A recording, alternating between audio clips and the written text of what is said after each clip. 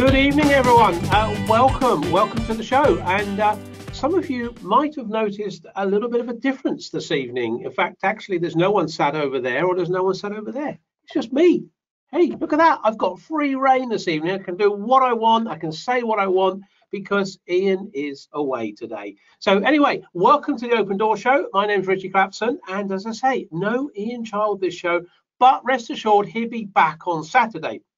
Guys, it's great to have you here. And just in case this is your first time, and for some of you, I'm sure it is, I'm looking at the names on the list. I don't recognize all those names. Let me tell you what you've let yourself in for this evening. Our aim is, as always, to give you 45 minutes of non-stop positivity, a bit of fun, and it's all set around the theme of property and, of course, business development, because all property is to do with business. Ian and I run a company called propertyCEO, if you didn't guess, which you probably would have done by now. And our day job is training people how to become successful small-scale property developers. And many people like the idea of developing property, but they often weigh, maybe it's a bit risky, maybe it's a bit complex. But our job really here is to give people the support and the training they need to go and do it as safely as possible, mitigate those risks as much as possible. And right now, interestingly, there is an amazing opportunity out there. And to be fair, I don't think this opportunity will come around again. It's certainly not in my lifetime. The combination of what's going on at the moment with the recession, but the finance still there, the government putting massive support in, particularly in our industry as well. As always, only for those that go and seek it out and start rather than settle down and wait for things to happen. As always, we'll be serving up advice, predictions, a guest this evening, a bit of training, I guess, to go along with it, but above all, having fun. Please put your questions in chat box. As always, no questions, no show. And of course, let's see who's on this evening. We've got a host here on. So Sarah's on, Dan, Hojinder, Will, Debbie, Adair, Peter, Jackie, Andrew, Nick, Michael, Yvonne, Dil, Ranjit, Chris, Trish, Roma, Dev, Sam, Richard, Sarin, and so I've not mentioned you all. There's quite a few names still I haven't mentioned. I do apologize if I have not mentioned your name. And Debs and Richard says, good evening, Richie, and to all listening in tonight's session from the sunny and warm South Coast. It's very polite, isn't it? And Ranjit, of course, Ranjit says, good evening, you lovely people. Ranjit Singh from Property Investor News. I don't know if we've mentioned that before, but Property Investor News is worth a read, particularly because there's an article that I've written in there. So, I mean, what better reason than to buy it, the fact that I'm on there. Now, guys, just give us a quick hands up and let me know you can see and hear me, not Ian. Give us a quick hands up. Excellent, excellent. Good stuff. That's good. Now, of course, the other thing as well, please put in the chat box if you prefer the show without Ian. And even if you don't, put it in the chat box and let me know. He's not here today, so we can do whatever we want. So please add it in the chat box if you think it's a much better show without him. I'll break it to him gently before Saturday, but please let me know in the chat box because it's always useful to know these things. And anyway, Clive just joins and Anthony's just joined, so welcome. So we have a guest this evening. And as always, we try and build this guest up. We try and make them feel special. And I'm going to try and do the same this evening. And it comes back to funding. You wanted us to bring a development funder along. And I thought, who could we bring? And Ian and I had a long chat. And to be fair, I bumped into this fella in a pub because the pubs are recently opened. And I had a pint with this guy. And I thought, he seems a reasonable fella. He seems to know a little bit about funding. So I thought, well, why not get him on? So here we go. We've got a funder on this evening. His name is Will Lucy. A lot of you will know Will. Those that don't, you're about to meet him. So Will Lucy from Luck Capital is our special guest this evening. So it's the Will and Ritchie show this evening. So Will, are you there? Can you hear me? Will, are you there? I'm here. Excellent. Good stuff. Can you turn your camera on for me, Will? See if we can see him as well. Yes, excellent. Good stuff. Good evening. Move your camera around. Come on, let's get. You're looking very posh this evening with that facial hair going on. Posh is one way of putting it. I've had lots of other comments. It's been 50-50, to be honest, about whether it's a good or bad. Okay. Well, I think it's here to stay. I do think it's here to stay for it. Well, I think you're a good-looking fella. I think you can pull it off. So I think that's great.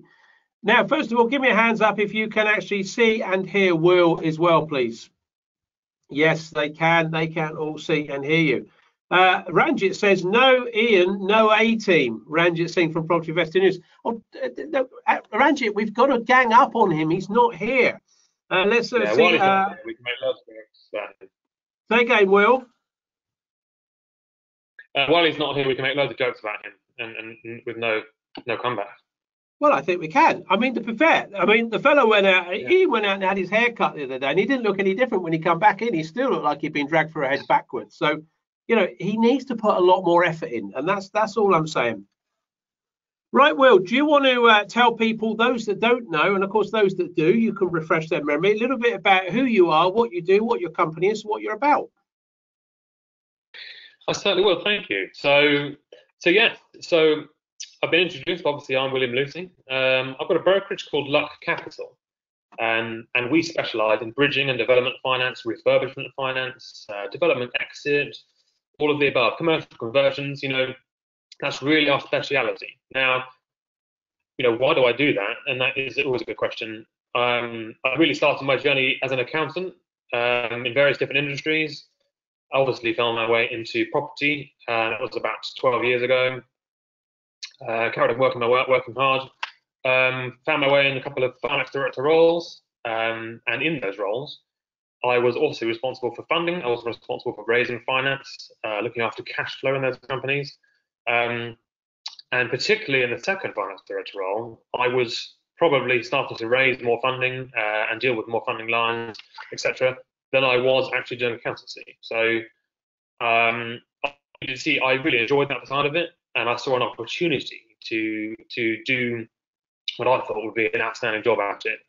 Knowing I was a numbers man, I care about the detail, and I felt like I could do a good job, which is always how business starts. So that was 3 years ago.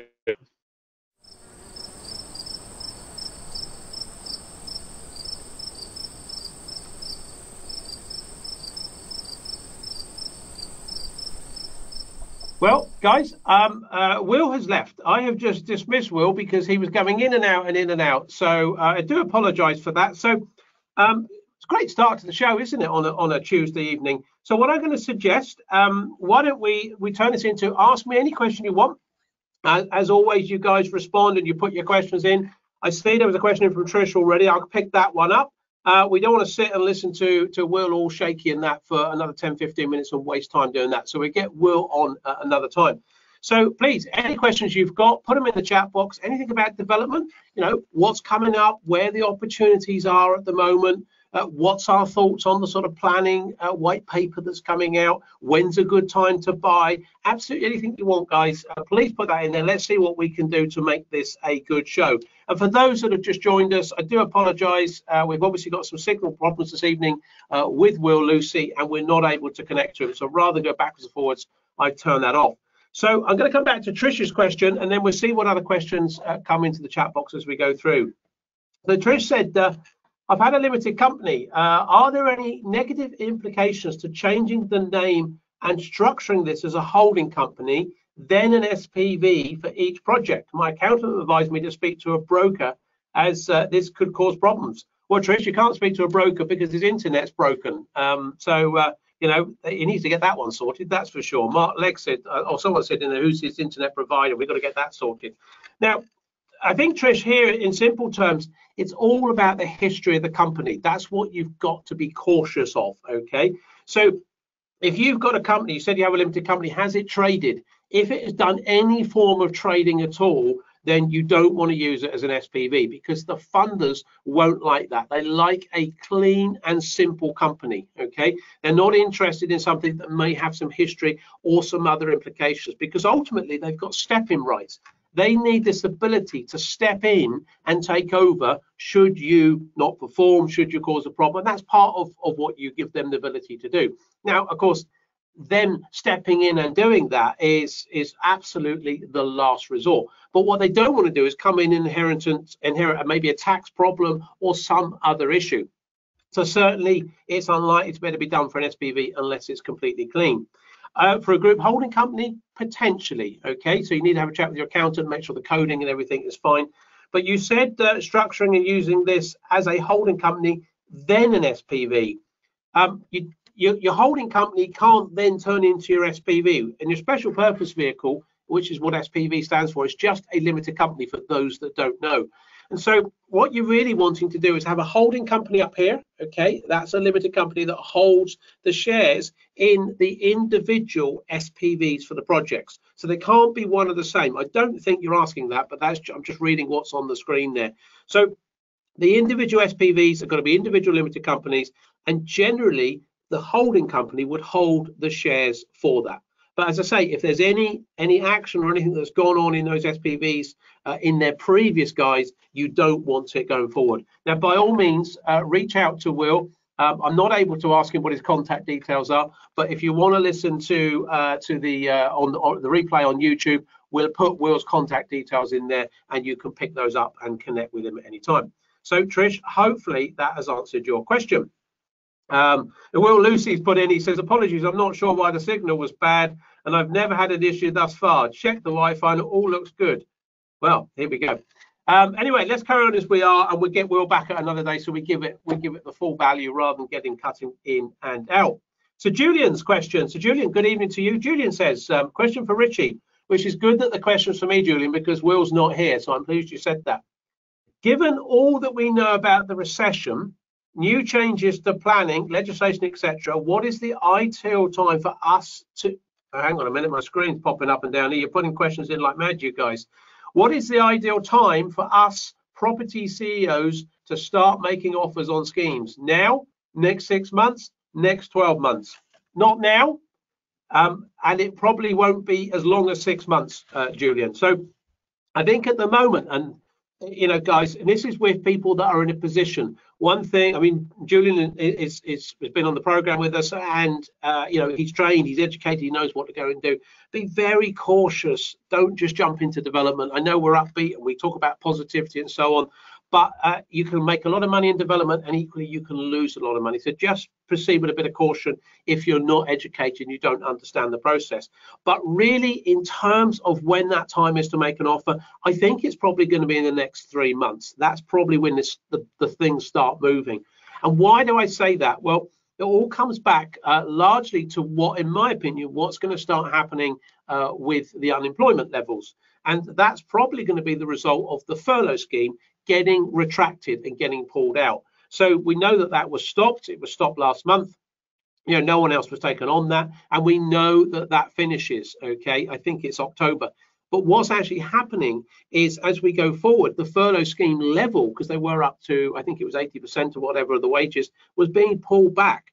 And so August and September, that is being pulled back. So what's happening, and you've seen these announcements on the news recently, Julian, and indeed everyone else, that the companies are now making those decisions. You know, John Lewis were on the other week, Subway were on, the sandwich people, Boots were on, weren't they? Making these announcements that they're now going to actually make quite significant redundancies. Now, up to now, they haven't had to do that because they've had the full backing of the government. And why wouldn't you, you know, basically keep all these employees on standby just in case?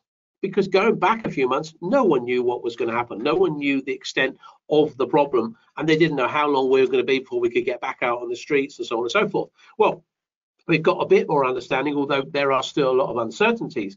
But one thing is for sure is that the furlough scheme, the big government support is getting pulled out. Companies will now no longer be able to support all of those staff. So what you're going to start seeing is companies now making decisions and having to offload staff. What will that mean? They're probably going to be shutting branches, as indeed some of the retailers we talked about are, or they're going to be shutting offices or whatever, or closing down completely, unfortunately. Now, as sad as that is going to mean that there's going to be opportunities. And what you're going to start to see coming to the market is more perhaps retail and office opportunities, and maybe industrial. But if we focus on the sort of retail and office, I think there are going to be some big influx of those. And indeed, chatting to a few students, I think it was last week, one of those actually said they were monitoring within their area the amount of retail opportunities, because they're interested to get into what they think is going to be a big boom in retail development or redevelopment. And they said that there has been a significant increase in retail opportunities coming to the market. Not all that would suit them at this stage. They said they were down at the sort of smaller end of the market, you know, the sort of I don't know, sort of takeaway shop type size units, but they were looking for some more interesting stuff coming their way. So I think, Julian, I think it's going to probably be starting, in my opinion. We get through August, September, October, you're going to start to see these opportunities. How long they'll last, we don't know. Everyone at the moment has predicted that we will have an upturn and be back to today's levels, if you like, in terms of gross development values in the first quarter of 2022. Now, whether that is still the case or not, I don't know. If that is the case, that will mean if you tried to plot that curve and look at that curve, Julian, you'd see that actually, in 12 months' time, we'd be rising back up. So the opportunity to get the cracking deals may have somewhat passed. There's still going to be opportunities out there. And of course, the time could go on a bit longer. Now, in terms of making that offer, you haven't seen the influx at the moment. I think you're going to in the next few months. Then look at your numbers, make sure you've got a solid 20% profit on your deal, and then consider offering at that point. Hopefully, Julian, that has answered that question. Okay, let's see who we've got next. Nick's on this evening. Nick says, my understanding is HMRC don't like people setting up and then closing separate SPVs per project because of entrepreneurs relief, i.e. tax avoidance. Is that correct?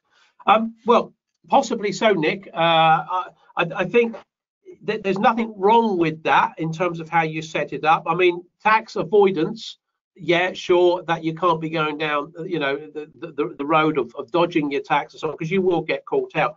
There is nothing legally wrong with setting up an SPV for a business. Obviously, you talk about entrepreneurs relief.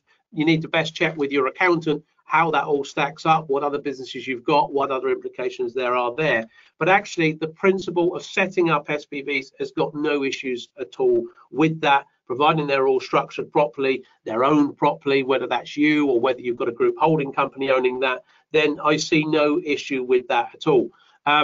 It's just a limited company that you set up for a period of time. You may well keep it. It might be if you're going to build these properties to hold, then you may well keep the freehold in the SPV and have that long-term refinance your way out of it. So, it's just another limited company. And there's a lot of businesses will set up limited companies to do all sorts of things. And bearing in mind, you're going to set up a company for a development that's probably going to last, maybe 1 or 2 years. Well, look at the stats for companies. Many companies don't last more than 3 years. So it's nothing untoward in terms of what you're doing here. Now, what we always say for everyone is take proper accountancy advice with what else you've got going on. If you've got a whole portfolio out there of buy-to-lets, maybe you've got some other businesses over there. How does all that integrate together? You need to get the best setup for you. And as Nick's talking about here about entrepreneurial relief, what else is there that you can do? We have a fairly complex structure here in propertyCEO of how that's owned, because Ian and I have been in the past doing other things. So you need to make sure you've got that right, and it is pretty much bespoke for everyone. So yes, you want to minimize your tax payments. You certainly can't avoid them when it's due. And we would always say, it's never worth it. Don't get involved in crazy schemes of investing in this or that, or little scams or loopholes, because that'll all come out and catch you out. Do it nice and straightforward, and traditionally the route here is SPV, so I don't see any problem with that. Hopefully, Nick, that has answered that question. Okay, let's see what else we've got here. Brilliant answer, says Julian. Edward says, sorry I'm late. And guys, for those that's just joining late, and Edward being one of those, Karen looks like she's just joined us. Emma, I can't remember if you were on by then. We were planning to have Will Lucy on this evening. We had some technical problems. Well, we didn't, but Will did. And for some unknown reason, he's never had it to date, but his internet played up. So we had to sort of close that down with Will. So it's me taking questions. And Ian's on away this week, and so he'll be back on Saturday. So just me this evening. So please put your questions in. Yvonne, good evening, Yvonne. I trust you are well. She says, do you think the stamp duty change will be of benefit to developers? Right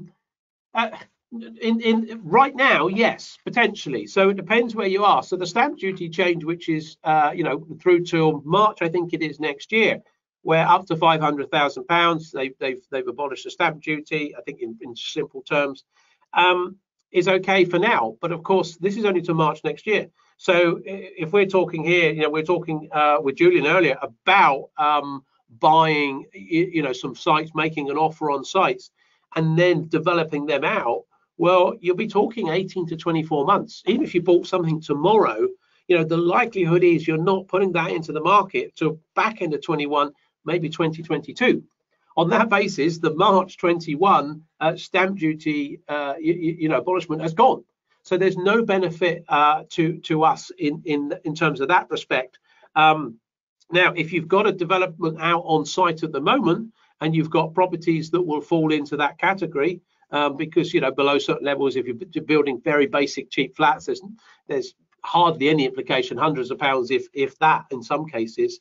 But if you've got some other properties, maybe 2 or 3 bed houses that are out there selling, that is probably going to put some momentum into purchasing right now. So I think it's quite exciting for developers, Yvonne, that's got stuff on site. It's going to get that little bit of momentum and help them moving.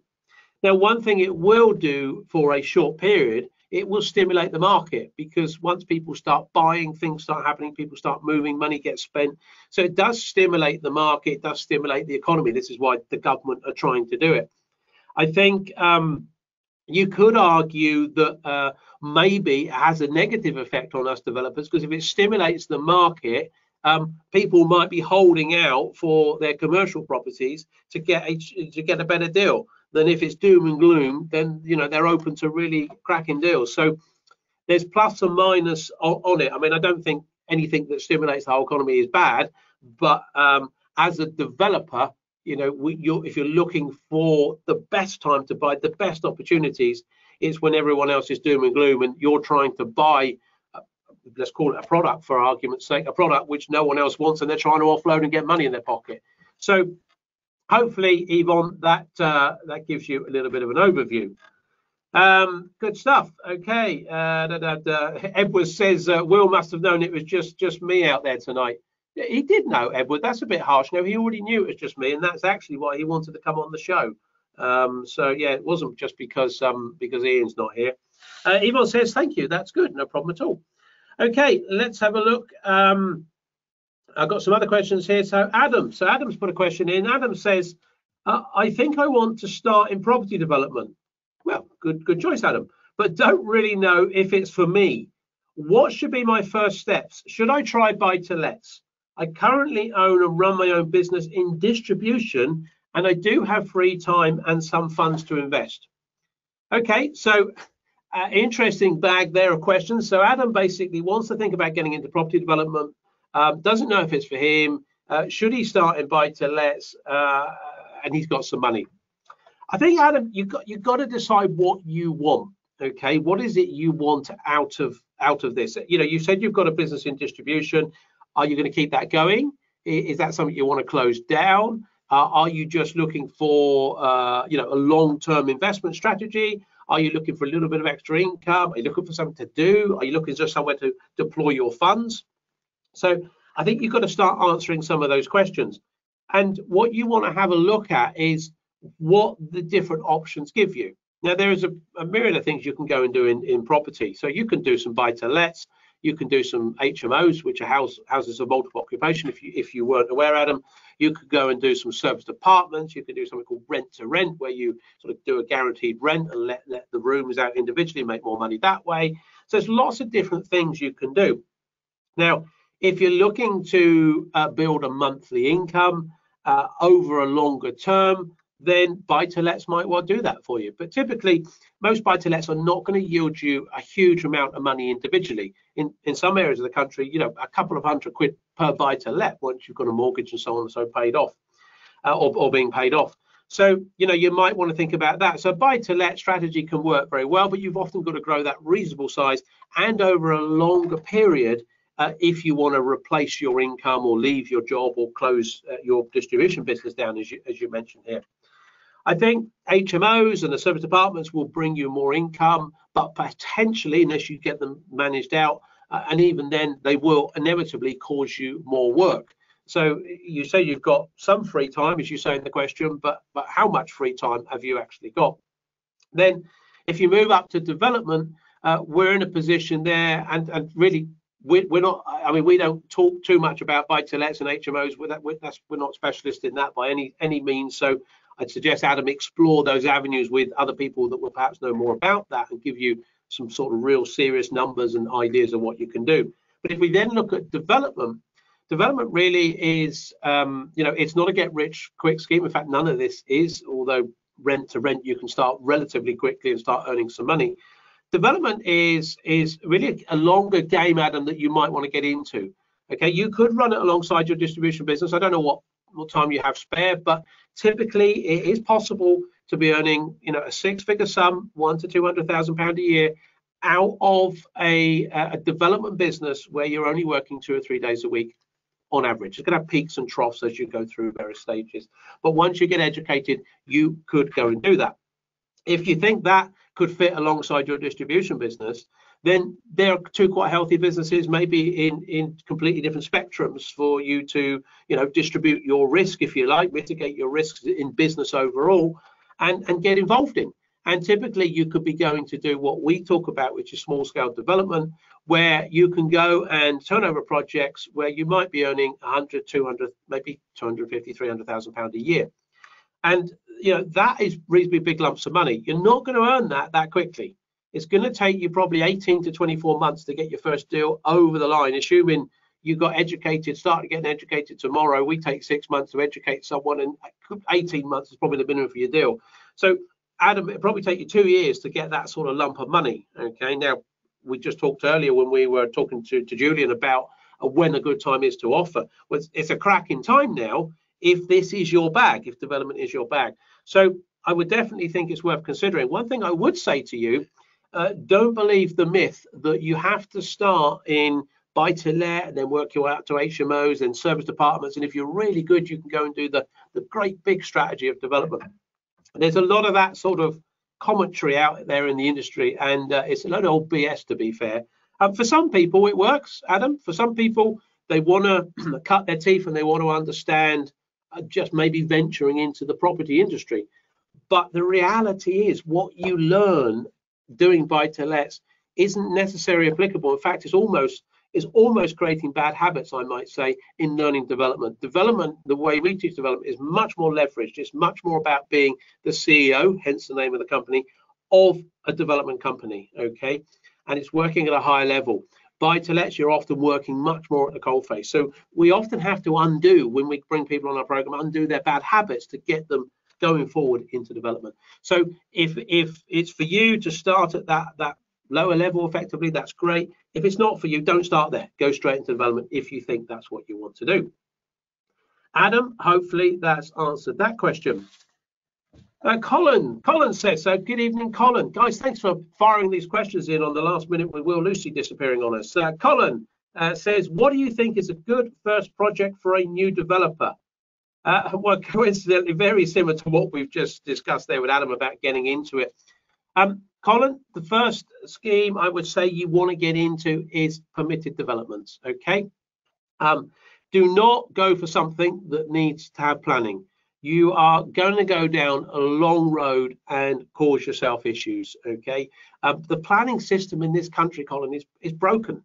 It's not very good, okay? There are lots of issues with it. It's going to be even worse now. All the planning officers have been on, well, I don't know if they've been on furlough, but they've certainly been working at home very inefficiently. So there'll be a lot of backlog. So going into a project that needs planning is certainly not advisable. Going in to do land assembly and that sort of thing, in our opinion, is definitely not advisable for your first project. It takes a long time to get through. And I always say it's a bit like going into a boxing match with one arm tied behind your back, letting the planning officer, the local authority, take control. You don't want that. It can take you a year or 2 years to get through that.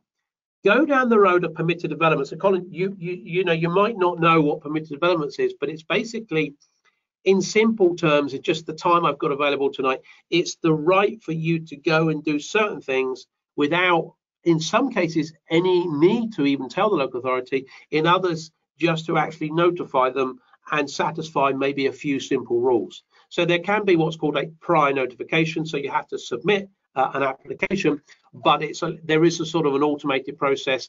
In broad terms, if you don't get a response in 56 days, you've got an automatic approval. Now, don't take that as carte blanche. That's as simple as that. There are a few complications around it, but if you go down this road of permitted development, and in whatever area, then you are almost certainly going to be able to get your first project up and running a lot easier, and you're going to have less troubles along the way. There's always, development is not easy, okay? It is difficult, but it's going to be a lot easier if you go down the permitted development route, I can tell you that. And what sector? Going back to what I said to Julian earlier, Colin, offices, more office opportunities coming to the market, and I don't mean just converting to residential, and more retail opportunities, and there are permitted development rights around both of those areas at the moment. Okay, so Raj just put a question in. Raj says, I'm not sure if this is it's not the Raj from Property Investor News. I thought it was. This is a different Raj. Sorry, two Rajes. Raj says, good evening, half A team. and Raj, is it the better half or not? I'll let you guys make your mind up. If you have a 50, and obviously I will tell Ian that he wasn't missed.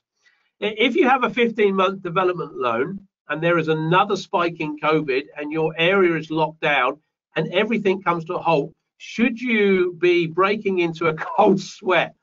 Would the funding companies be helpful, or are you in a creek without a paddle? Potentially, you might want to break into a cold sweat, try and catch a flight to a foreign country where they can't find you and start drinking heavily. But possibly none of those things would be possible if there's another spike. So maybe just the cold sweat. Now, so Raj, yes, in principle, that could be a problem. Okay, but let's be honest with this. This is like, I mean, I've done a lot of non-exec in businesses over the years, and I've done a lot of business turnarounds and recoveries and help businesses out. And one of the things always is communication. We talk about 4 key skills that are so essential for you to get into development. And the number one skill is people skills. It's the ability to communicate with people, okay? Now, if the proverbial was hitting the fan and, you know, there's another spike and you're in the middle of it and you haven't sold and you need to extend your terms, okay? Now, you've got to go and talk to them. You've got to go and talk to the funders. Now, the funders are not developers. Okay, it's absolutely clear. They don't want the keys back. Okay, now if you went to let's get another analogy, like a car finance company, and you couldn't pay your finance, they'll come and repossess the car, because that's quite easy. They just repossess it, they throw it into an auction, they get rid of it. It's a fairly easy product to get rid of, and it's normally worth whatever it's worth. Okay, at an auction, doesn't matter if it's a bit dirty, the service history is there or whatever, it just goes through.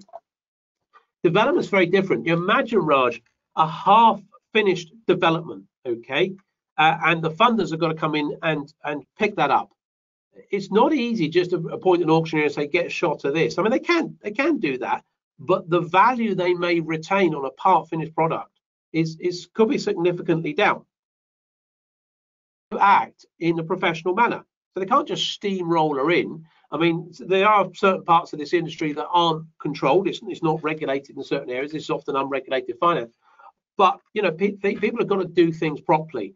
Now, what I would say in any situation, and this refers to anyone who's involved in any business, if you owe someone money and you can't pay it back, which is simply is what this would be, you can't sell maybe the properties, the finance is term, you know, the term is finished, and you can't pay them back, talk to them and tell them what your proposals are. The worst thing is if you put your head in the sand. And a lot of business owners have done this over the years, and then they're going to get the full weight of whoever is owed that money straight down on them. And fair enough. If you actually stand up, and I've dealt with companies in the past, I've tried to help them and say, look, let's just ring up. Who do you owe this money to? And you ring them up and you just say, look, and I've done this on behalf of business directors before and said, look, I'm working with these guys as a non-exec advisor. They've got no money, the business is in trouble, but they've got a plan. And can I talk to you about it? And can we come and see you? And most people go, yeah, of course you can. Come and have a chat. Because all people want to do is get through it. Okay. The last thing that a funder wants to do is come and repossess your site and take it off you. So you want to be in there discussing and negotiating with them. And they might charge you a little bit of a premium. They might charge you an extra percentage on the rate. But if you can get through it and work together, that is the best scenario. But coming back to that, Raj, at the beginning, you want to see in the small print what the detail is for extending, okay? What can or can't you do? and if necessary, have a bit more time on it. Okay, so it's not necessarily a big deal at this stage to say, I want a little bit of conservatism on this, I want a bit of coverage. Can I extend, not for 15 months, can I make this a 24-month development deal? Now, in some cases, you may pay a little premium for that. In most cases, you won't. You'll only pay if you borrow that money over a longer period, but you've got a longer backstop on it. So always build yourself in a bit of time, or look at the T's and C's. Look at the small print. Get your solicitor to look at it, knowing what could happen. So first and foremost, try and head it off at the past. Get yourself some flexibility in there. If you're in it, and this applies to anyone, if anyone's in this right now, just pick up the phone.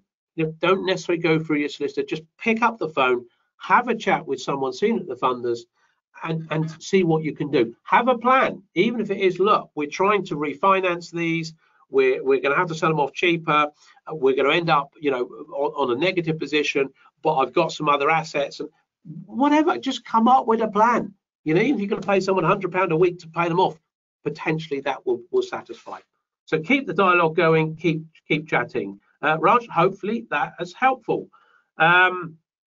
Okay. So we've got a question in from Anne. So Anne says, what qualifies the development of a residential to HMO being a commercial valuation?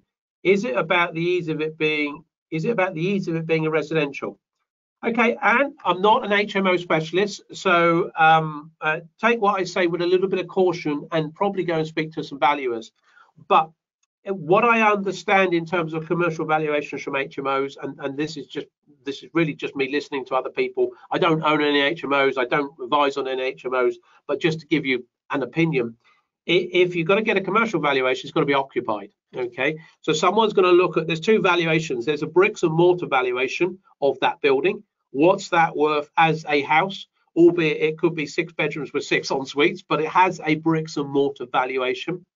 And the second thing, it has a business valuation, or what one might call a commercial valuation. And that really is, what is the turnover of this business? What's the profitability of this business if someone was going to buy it as a business? And when we value businesses, we value them. There's lots of discussion about whether they're valued. I mean, ultimately, a business is worth what everyone's prepared to pay for it. But there are some stats, and they often talk about a 3 to 5 multiplier of profits for a business. People often talk about, well, turnover is multiplier turnover. I don't agree with that in business. So I think in an HMO valuation, you'll be looking at a similar position. You're going to occupy it. It functions as a business. What are the books of that business tell me, and what's that worth as a business if I want to take it over? What I'm going to be looking at, though, I would expect at this time, because it would be no different to a hotel type business, is what's your occupancy rates? What sort of voidage have you got? You might be 100% full at the moment, but what have you been in the past, and what are you likely to do in the future? That's how I would expect it to be done. And I know that's just a quick answer. As I say, I'm not an HMO expert, so maybe someone else would be able to answer that a little bit easier for you. Raj, when I was talking to Raj about the 15-month thing, he says, Ritchie, thank you for installing the confidence. I've heard horrendous stories. The sweat is gone. Raj, I'm pleased the sweat has gone, but I say you've got to keep talking. And again, it's asking those questions at the beginning, because if you don't answer them at the beginning and get that flushed out, there are some funders who are not that helpful. I mean, I can tell you, we don't do a huge amount of development here, but we've got 2 schemes on the go, 2 funders. I mean, they're fine, but one is a little bit more stony faced. It's okay. They're okay to deal with. One is super friendly. And we both had to extend both those deals in this period. One of them has been super friendly, couldn't do enough to help. The other one is a little bit more formal, and you just know that you just got to treat them a little bit more difficult, a little bit more different. They're a little bit more difficult to deal with. Got to have the right forms. It's all going to be filled in right, and they're not going to let you get away with a lot. They're going to charge you for whatever they want to charge you. So anyway, hopefully that has good. Let me just make sure there's a whole stack coming in here. See what I have missed here. Okay. Okay, Sam has asked one. Following on from the other Saturday's brilliant show, please can you explain how asbestos is removed and whether it impacts what other activities take place on site? Well, so that was a few weeks back, actually, Sam. So well remembered, guys. If you haven't seen that show, we had Alex Smith on from Artisan Surveyors, and Alec was talking to us all about asbestos. He's going to come back in on the show again and talk about more about contamination. So go back and listen to that on YouTube if you are interested. But Sam, as far as you're concerned in terms of how asbestos is removed and the impacts, well, it depends. And you might remember on that show that Alec talked about the different types of asbestos. And without getting into detail, you know, there's some pretty rotten stuff and there's not so bad stuff. The sort of cement board stuff is generally relatively easy to remove. In some instances, no license required. Okay, so certain contractors in some instances can literally take off cement board, damp it down. It's a bit of a process they go through, so don't take this as your working instructions, Sam, but they can damp it down, double bag it and get it collected by a specialist and get it taken away. Okay, there are some asbestosis that certain members of the public, you know, if you're a member of the public, you can just deal with yourself, and there are some control tips around this country that will accept it. If you turn up and you hatch back and unload it, they'll take it. Now, going on beyond that, there is stuff then which is notifiable. And the notifiable stuff often needs certain procedures, depending on the extent of what it is. If you remember, Alec was talking about asbestos is not the problem. It's when it breaks down and the fibers get released into the atmosphere. That's a problem. And it's the lagging which is a problem. That's me lagging a pipe, by the way. You're not just what anyway. Pipe lagging is a bit of an issue because it's like this soft woven lagging which goes around the old piping, and you get that in a lot of buildings from the sort of 50s and 60s. And that stuff you can't take it away without the whole thing crumbling and all the fibers getting released. Now, I had a project once where that was on. That's actually the time some people know for my sins, I owned a construction company for a period of time. And we had asbestos on a project here in Hampshire, and it was very intense stuff. And basically, the whole site had to be sealed. It was a big residential property that we were refurbishing, extending, and basically the whole house had to be sealed up. All the windows were sealed up with plastic.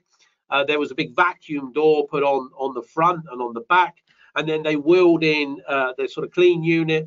And all the guys turned up in their suits. Well, they went in one end in their civvies, and they come out the other end of this unit, all in the white suits and the mask, a bit like a COVID outfit. Went in, pulled all the asbestos out, sealed, vacuumed everything up, you know, bagged it all, went back through the unit, etc., took the whole thing down. And I think we were out of action on that site for at least a week and quite a few £1,000s. So, you know, it depends, Sam, on what extent, what caliber of asbestos this is, of how it's going to impact on your site. So in that instance, yes, we couldn't work on the site, full stop. Now, we've had another site about 2 years ago where we had some asbestos boarding, and the consultant looked at it and said, look, it's not a major issue. And in that case, they just let us seal off part of that site, providing it was damped down. The asbestos company came in, they just removed the paneling locally, bagged it, double bagged it, etc., took it away to a controlled tip. You say often you have to notify the HSE, and they may or they can choose if they want to come and inspect. But in that case, we're able to get on with probably 80% of the site. So it really does depend on where you're at. Okay, guys, look, it's just gone 2:15. I apologise profusely that we didn't have Will Lucy on this evening. Feel sorry for Will because you know, he was looking forward to coming on. I was certainly looking forward to getting him on this evening. So we'll have to bring him on another time. Hopefully you have found that useful this evening. Now, just a quick announcement for you. Obviously, Ian is going to be back on Saturday. So hands up, give me a hands up, despite all the technical problems, if you've enjoyed tonight's show. Give us a quick hands up. Yes, I can see you have. And it looks like Jay, I didn't see Jay's joined us right at the end there. Jay, by the way, Will Lucy wasn't on. We had technical problems. Guys, thanks for putting your hands up. I will tell Ian that was the hands up that was actually saying it was a better show without him. But I see if he gets a little bit upset, I'll hold back a little bit. I don't want to get the guy upset really too much for Saturday. So, guys, I'm afraid that's going to be it for today's show. But Saturday's show, we are back. It's myself and Ian. And you want to definitely come along on Saturday because it's going to be the last show before a summer break. We always take August off here at Property CEO, so we tend to take August off, have a bit of free time with the families, and so our last open door show before the summer break is going to be on Saturday. So myself and Ian, so build up some good questions. Let's go out with a bit of a bang before a summer break. Gives you all a bit of time off, gives you a Tuesday evening and a Saturday morning off then for the whole of the month. So that can't be bad. So please come and do join us on Saturday. And of course, if you've got friends, please invite them. As always, please share us on social media. Our closed Facebook group is Business Owners Creating Wealth Through Property Development. By all means, come and join us on that. And of course, give me, as always, please just put a little note in if you've enjoyed tonight's show, despite all the problems. That would be much appreciated. And let's just see. Yeah, Nick says, hi, Gain. I love listening to you guys, or Guy, as it is this evening, particularly when walking the dog. Can you put your Tuesday and Thursdays open door sessions as podcasts, please? Well, they are on YouTube, Nick, so you can go and listen to them on YouTube. You can just download them on YouTube, and you can listen to them while you're walking the dogs to your heart's content. If you haven't got a dog, anyone, go and borrow someone else's dog, and you can go and walk it. Trish says, thank you very much. Great webinar. Cannot wait to hear Ian's comments on Saturday rear audio. Yeah, he could have a right laugh about the Will Lucy thing. He's going to blame me, by the way, but I'm going to blame Will Lucy fair and squarely. Sorry, Will, if you're out there listening. And Jay says, a much better show. Jay, thank you very much. Much better without Will or without Ian. I'm going to assume it's without Ian because Will was our special guest. Very impressive on your own, says Anthony. Thank you. Thank you, says Anne. Brilliant again, says Raj. Great show, even though it was only you, says Yvonne. Gracias, says Michael. I feel some major banter between you two coming on, says Trish. Thanks, good stuff, says Nick. And please don't make Ian cry, says Raj. Guys, thanks for bearing with us. Hope you've enjoyed the show, and I'll see you back with the other half of Property CEO, Mr. Ian Child, on Saturday. Have a good few days and see you later. Bye-bye.